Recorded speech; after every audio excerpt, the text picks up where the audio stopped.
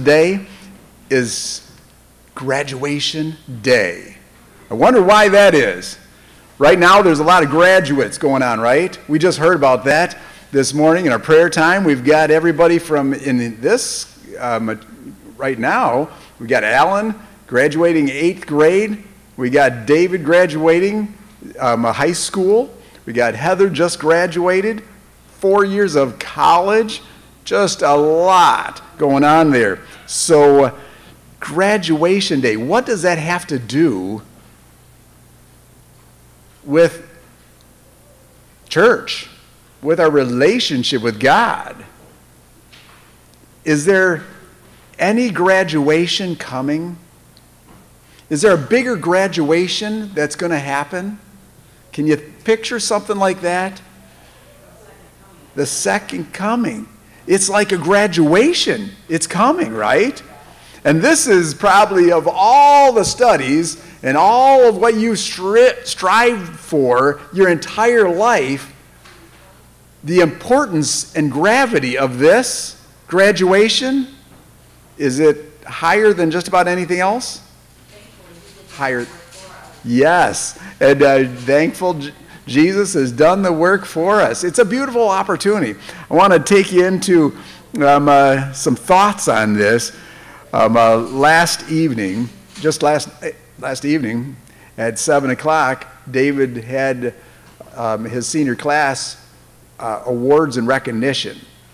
And it was pretty neat going there and seeing all of the people that got some awards and achieved some things that were just pretty neat. And the teachers and others would get up and they'd talk about each student as they'd give them an award. And there were some kids that kind of went way above and beyond, right? Even talking about in academic excellence. Just how do you obtain academic excellence? Is that just by showing up? No. You go a little above and beyond. You study hard. You got to give it more than just a little. And so then they even gave awards for athletic excellence. So do you obtain an athletic excellence award for sitting around? No.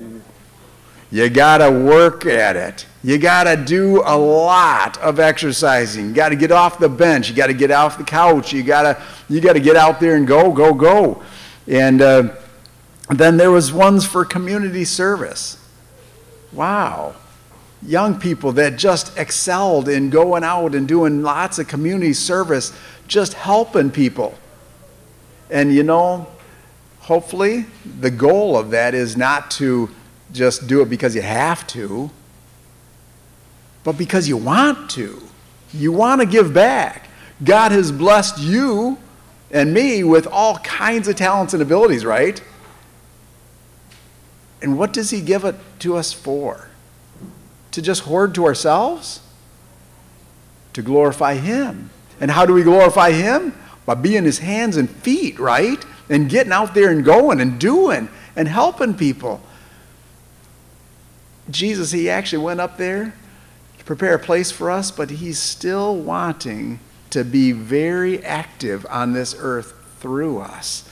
And so there was awards talking about for students that were assisting other students.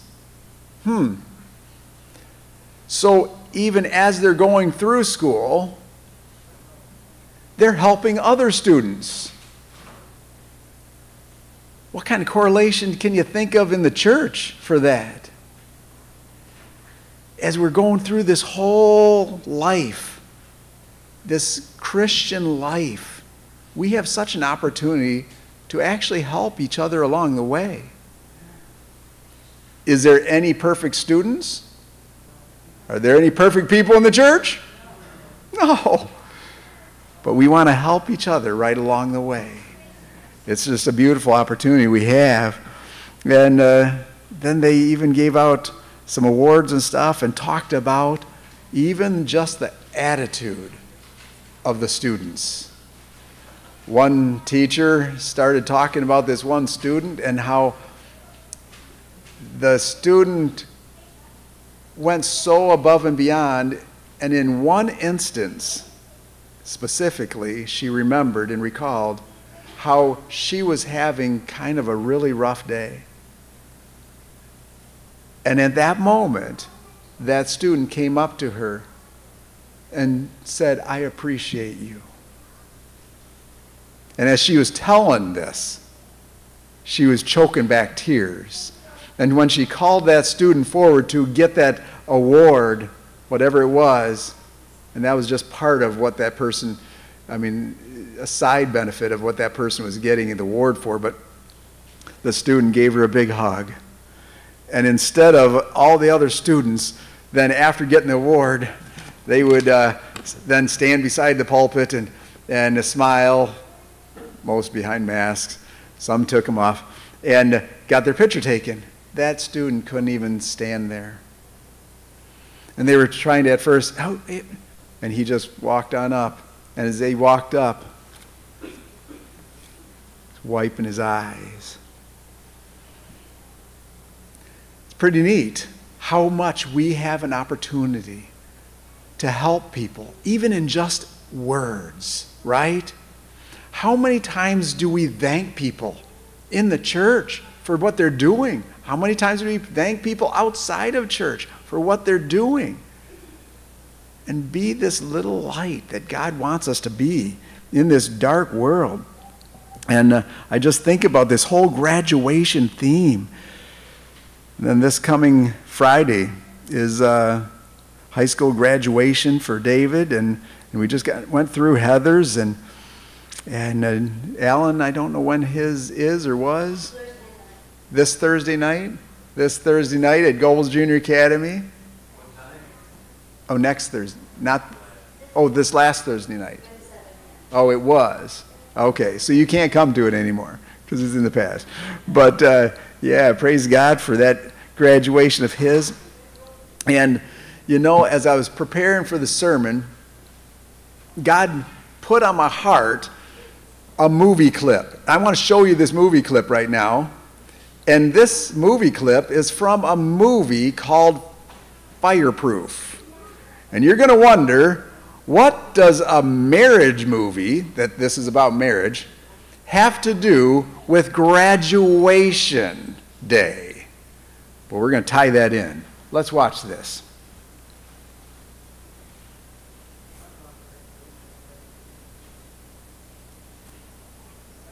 You got to get the audio going there.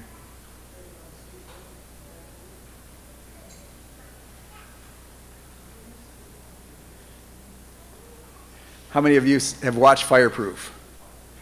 If you haven't, I definitely highly encourage you to watch this movie. It's a great movie. It has some incredible takeaways for just relationships in general, not just marriage, just in general.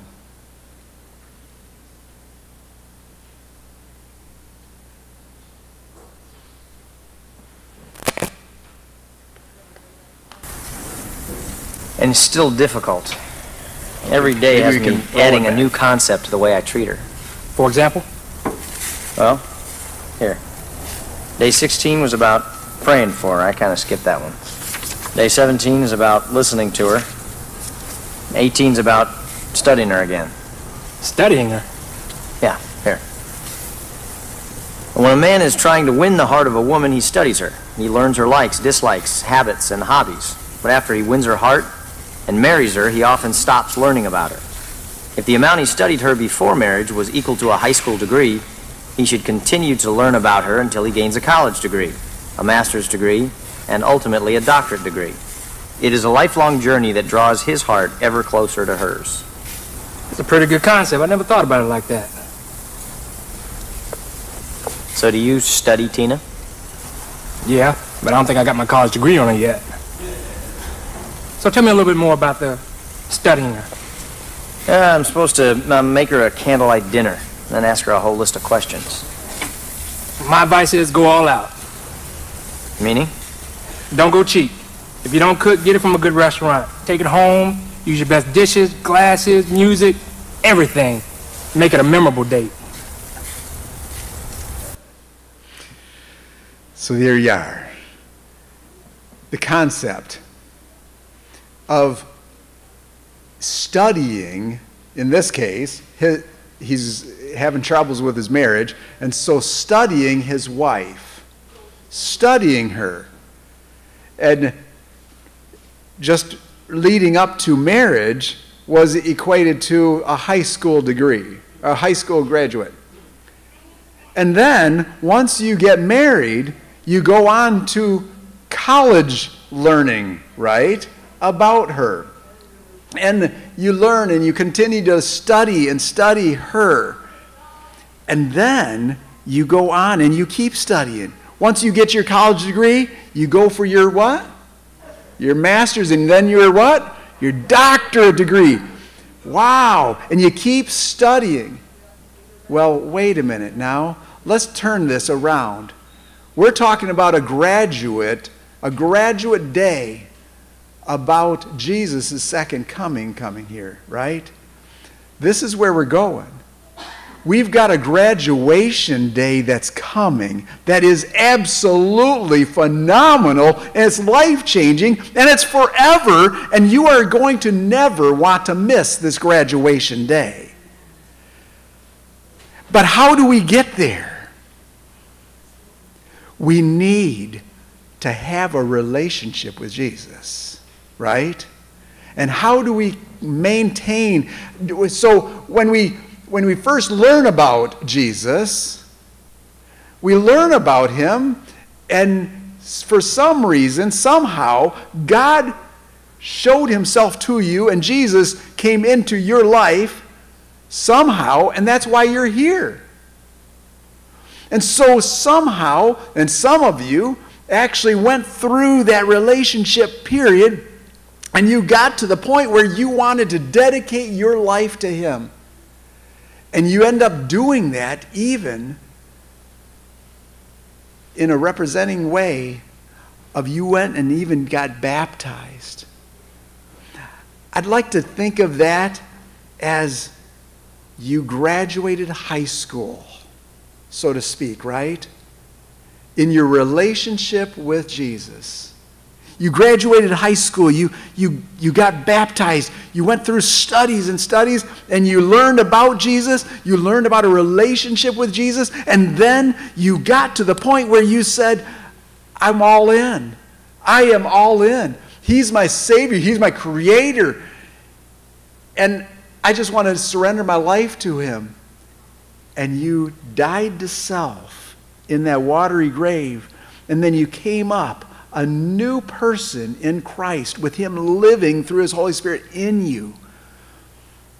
And then a lot of times it's like as if the old record player, remember, I don't know if you remember a record player, and he's going around and the needle and it's playing the music, and all of a sudden the record stops. So many times once we get baptized, it's like the record stops. And we just stop learning about Jesus. We stop growing a relationship with Jesus. Why do I need to learn anymore? I already got it in there. I know it. I know it all. So, yeah, I don't need to study him anymore. And what happens to our relationship with Jesus when we stop studying about him and spending time with him? Just like any relationship, it's probably going to go down. So now, once we get to baptism, our opportunity is to apply those same principles of actually going into our college education on Jesus and a relationship with him. And we continue to study and study. The opportunity, I know some of you, once you graduate high school, you're like David, he's like, oh man, now what? And oh man, and Heather last year, it's like, oh, college, and not everybody needs to go to college. There are trades that need people like crazy. Seth is becoming an incredible electrician, learning a trade, and it's awesome. There is great need for those and college students.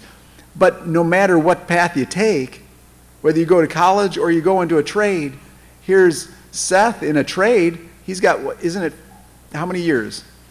5 years of training to become an electrician. Wow. And then there's 2-year degrees in college, there's 4-year degrees, you can keep on going. Shoo! Like Conlon's son-in-law, going to become a doctor and all this stuff. Wow. I mean, huge. How many? 13. Around 13 years. Wow. So you get through high school and then you go into the college education or training in a trade and you keep learning and keep learning. And then once you get your education and you go into your job, a lot of times there's something else that your job continues to want you to keep educated. And what's that called? Continuing education, right? And so Mindy, like, as I know, physical therapy, I mean, she continues to, every year, she has to do continuing ed and take classes and stuff. Why? Because you want to keep up to date on things, right? And keep learning. Wow. You got Joel. This guy's graduated, but boy, he's gone through 2 certificates, I think, now-ish. And now he's on to a 3rd humongous certificate that's supposed to take about how many hours of studying? Around 250 to 300 hours of studying for this humongous exam, test. Really? Can you just picture that? Translate that over time. The guy is giving up so much of his life to studying, right? Why? Because that's what God has called him to do, to an education and to his job, and so that he can do it excellent. And to help, in that case, help people with their finances. And he definitely doesn't want to mess up on their finances. And now we've got an opportunity in our Christian lives to sharpen our skills. Do you know everything? How many of you guys know everything about the Bible? Raise your hands. Learn something. I heard somebody say, learn something new every time you read it. Absolutely. There is so much in here, and this is just the basic instructions before leaving earth. So once we get to heaven, our education down here is going to continue up there for 1,000 years, and then down onto this earth, we're going to continue throughout eternity learning about Jesus and his creations and everything. Our education, not to make you feel overwhelmed, but that's exciting. And it's going to be awesome. But this has got to be, I would suggest, the most important study to study. All the rest, it can just go away if we don't get this. Like Hannah read for us, our scripture. Let's go there again. Let's go to Matthew 16. Let's open your Bibles. Matthew 16. We're going to go to 24. Matthew 16. There it is in verse 24. It says, "Then Jesus said unto his disciples, If any man will come after me, let him deny himself and take up his cross and follow" who? Jesus. The world is following all kinds of people, right? Following, you get people on your phone and on. You watch a YouTube, it's follow me and Facebook, follow me, and Twitter, and all these things. Follow all these people. Wow. Instagram, follow. I'm following 50 people or whatever. I'm not following anybody personally, but I don't have Twitter, Instagram, or any Facebook or anything. But I'm not down on anybody that does. But, wow. How much attention span can you have? Following all these people and their lives and everything. And how much time is spent following all of this? How much time are we spending following Jesus? This is important stuff. Because he goes on to say, verse 25, for whosoever will save his life shall lose it, and whosoever will lose his life for my sake shall find it. Verse 26 says, for what is a man profited if he shall graduate high school and go to a college degree and get that and go and get a great job and get a whole bunch of money and then back to the verse, gain the whole world and lose his own soul? Or what shall a man give in exchange for his soul? For the Son of Man shall come in the glory of his Father with his angels, and then he shall reward every man according to his works. That's the graduation day. I got goosebumps. I don't know about you, but when I read that last verse, I got goosebumps thinking about this. That's graduation day. It's coming. And I just really, really want to challenge all of you. Of all the people to click and like, and all of the people to click and follow, make sure Jesus is at the top of that list.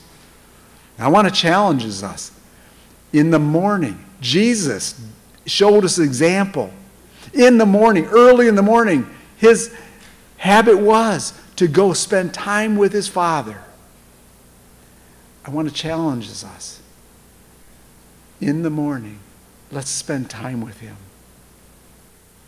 Let's really commit to learning, getting our education, continuing our education in our Savior Jesus, continuing that relationship with him, so that in that last day, the graduation day, we can go to the graduation and we can hear the award. Well done, thou faithful servant. That's what I'm looking forward to. That's what I long for each one of us. And then Jesus asks us, as we're going through our education, part of our education is community service. It's helping others with their education. Don't just keep your education to yourself. Graduation day is coming for everybody you meet. Online, in person, even the casual bystander, the person at the checkout counter. Graduation day is coming. We have a responsibility, an opportunity to share Jesus with everybody we come in contact with. It's amazing how many opportunities we get to do that. I've got my little perpetual prayer books that continue to grow. And just this week, I added quite a few more people.